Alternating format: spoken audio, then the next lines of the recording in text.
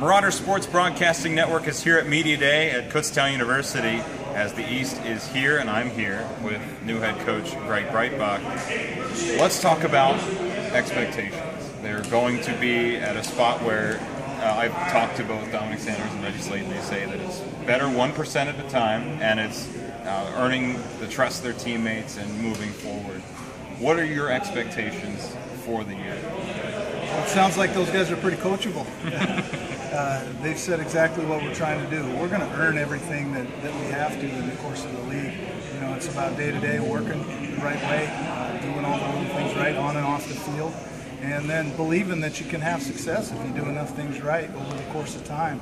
And that's what our guys are learning, that if you raise your expectations and expect more of yourself, your teammates, your program, your university, then there's a chance that those things can happen.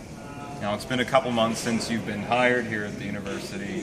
What has that been? It feels like forever ago when it happened, but what has that experience been like since May up until now? Well, it's been outstanding. I wouldn't change a thing after going through it. We've been working as hard as we can.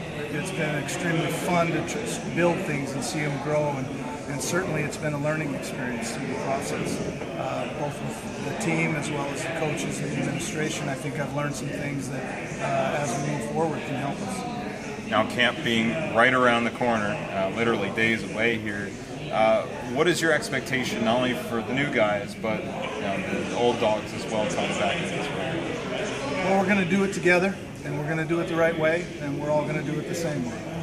Those things will be in place. We're going to work hard, and we're going to be consistent in how we do things, and the expectations from day one till the end of the season aren't going to change.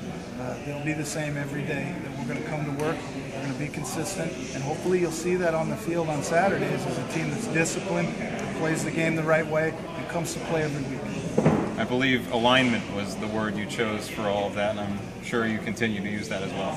Well, it is, and within the university itself, I've seen a lot of people who are energetic and supportive of our efforts in the football program as well as in athletics. And as that continues to go forward, that alignment starts to become closer and closer together, and you can start to see the fruits and the benefits of that on the field.